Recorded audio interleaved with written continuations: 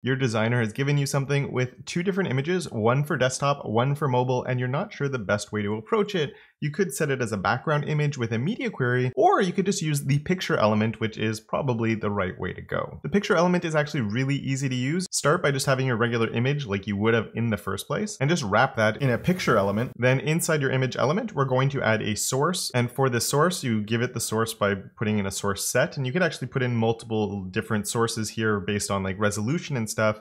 But the really cool thing is you can also include a media query for when this image is going to be used within the source itself. By doing this, the browser will use the default one at the bottom until you hit what that media attribute's saying, and then it's going to switch out the source in the image itself, and you are good to go. You have a different image on your two screens without even having to touch one line of CSS.